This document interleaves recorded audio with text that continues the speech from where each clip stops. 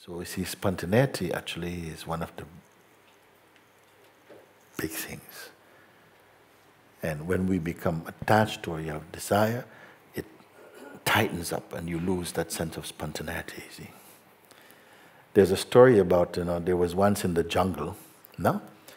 The insects got together and decided to have a party.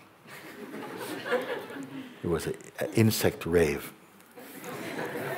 in the jungle.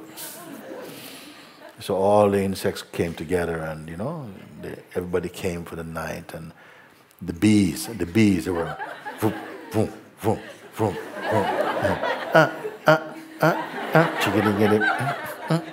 chickadee, chickadee. So all the insects are dancing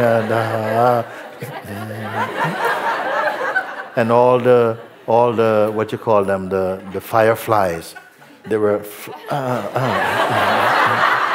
so everybody's happy dancing. So then the centipede got really carried away. He was like, oh, that's my groove. So he just started to dance. Oh, like that. Can you imagine centipede, 100 legs? So every time he moves, 100 legs go. So when he stepped out, everybody went, whoa. Look at how centipede move, It was like 100 Michael Jacksons.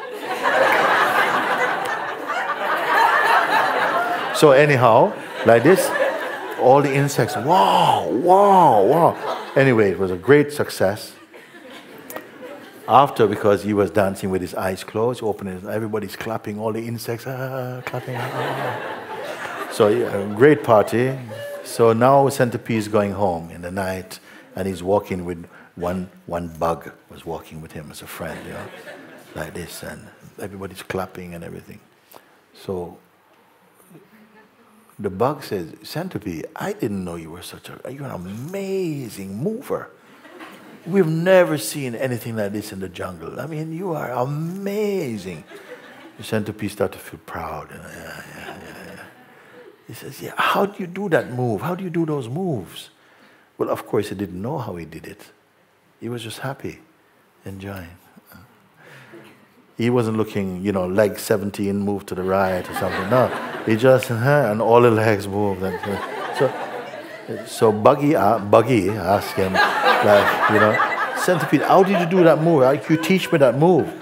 And so pride entered centipede's heart. He says, listen, what I did was, you see, like when I move like this, I put my leg like that, and I put this leg like this, and I did like that.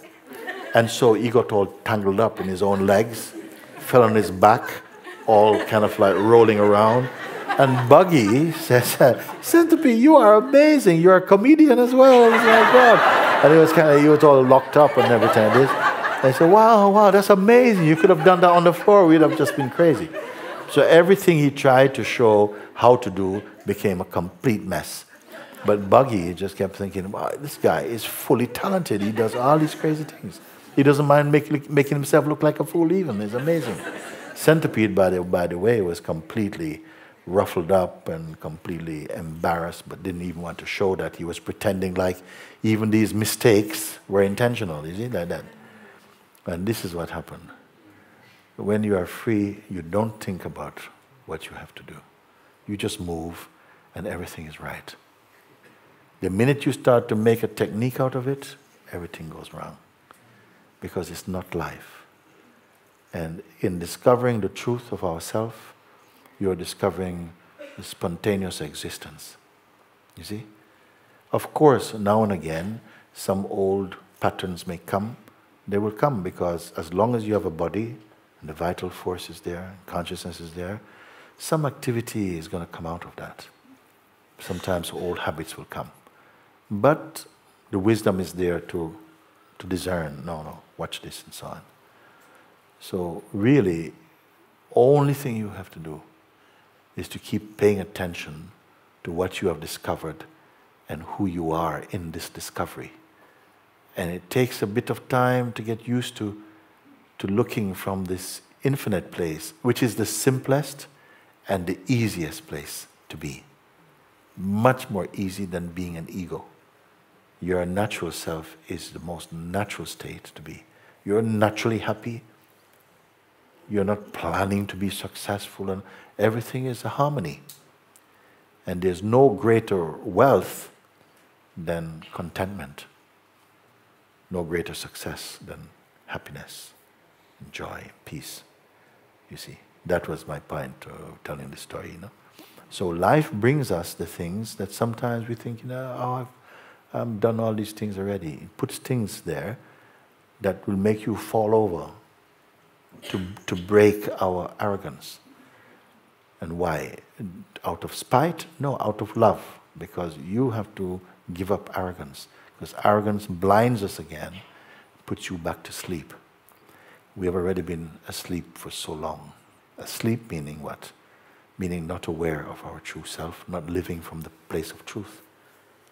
So, time to wake up and to enjoy your awakening, not suffer it. Because even the most challenging things that come while you're breaking through or breaking out of the groove of your bondage in a way, even there there's cause for joy, even with the pain, because they are just like birth pains.